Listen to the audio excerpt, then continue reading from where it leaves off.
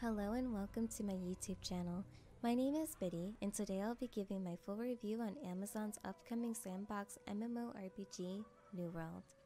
It is a PC exclusive and is set to be released in early 2021. The game itself is set in the mid-1600s and you play as a character that is pitted against the wilderness of Eternim, a mysterious island discovered during the Twilight Age of exploration. New World allows you to carve your own destiny with other players in a living, hostile, and cursed land, overcome the brutal legions of the corruption, or draw battle lines with competing players in this land of danger and opportunity. I was given an opportunity to play through the preview of New World thanks to Arsenal GG and Leviacore. Core. Thank you so much again for providing me a code. After 20 plus hours of playing this game firsthand, I can say it's definitely an MMORPG I will enjoy. The game itself reminds me a lot of the Elder Scrolls due to its combat system, Black Desert Online or World of Warcraft's skill tree system, Final Fantasy XIV for the crafting system and gathering system, and even Guild Wars 2 for the world versus world aspect for the open world combat that factions can have while trying to take over the lands and keep control. Overall, it's a very unique MMORPG experience that will satisfy any MMO player, new or old. I definitely would recommend it. And here's the rest of my review. Here you can see your character, which starts off as a randomly generated character. You can choose to be male or female for your body shape. There is sadly not a non-binary option, but I do hope they potentially consider one in the future. You can choose a base face, your skin tone, your hair color, and facial hair. At this moment in time, since it's a preview of the game, the customization of your character is bare to none. I hope that we see more customization options such as sliders to fully adjust facial features, eye color, and more when the game is fully released so you can customize your character to be more personalized and to your liking. And now I begin the tutorial for New World. The tutorial is a bit more hands-on so you get a feel for the combat and movement of the game straight away. Players who have played games such as The Elder Scrolls, Dragon Age, and The Witcher should feel generally at home with these controls since they're very similar in style to most fantasy RPGs. You use your WASD keys to move, your mouse for light attacks, heavy attacks, and to block, as well as your keyboard for various key bindings which you can adjust to suit your playstyle. You'll be using your key bindings for things such as spells, to swap your weapons, as well as to eat food, tonics, potions, and more. So make sure you're comfortable with your key bindings accordingly. In New World, as you level, you'll gain attribute points. You can allocate these points into strength, dexterity, intelligence, focus, and constitution. In New World, you don't choose a class when you play.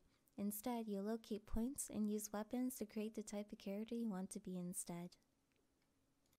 Additionally, outside of attribute points, when you use specific weapons, you'll gain weapon mastery towards them. Once you reach a weapon mastery level up, you can then spend your point you earned to your weapon skill tree. Each weapon comes with 2 skill trees that you can choose from.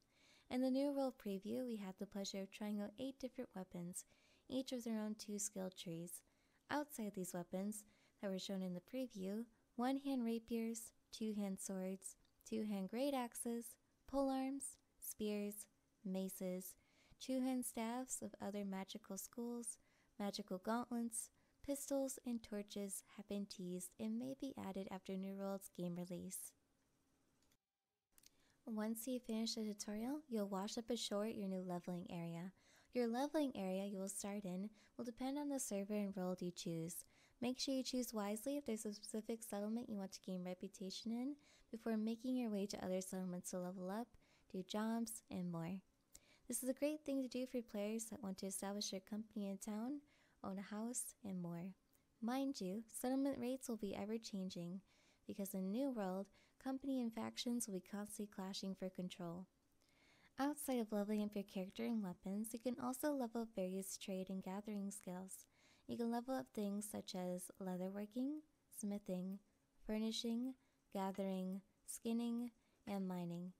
Gathering materials and refining resources and also crafting items is a vital part of New World.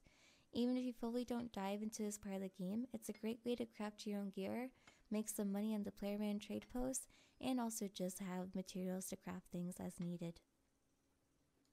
Last but not least, I would like to talk about the New World companies and factions. In New World, guilds are known as companies. They are player-run, and companies can take over settlements around the world. Additionally, players can also join factions. You can join the Marauder faction, who are green on the map, the Covenant, who are yellow on the map, and the Syndicate, who are purple on the map. The game does warn you about this, but when you go to join a faction, ensure that you and your friends are under the same faction if you tend to be in the same company together. Otherwise, you'll not be able to join the same company if you're in opposing factions. And that is the end of my New World preview review. I hope you enjoyed watching. I'm very excited for this game and I cannot wait for it to be released in 2021. If you are interested in seeing more content, be sure to subscribe and click the bell. And check out my description down below if you'd like to find me on Twitch, Twitter, Discord, Instagram, you name it. Thank you so much again for watching, and I'll see you in the next video. Bye everyone!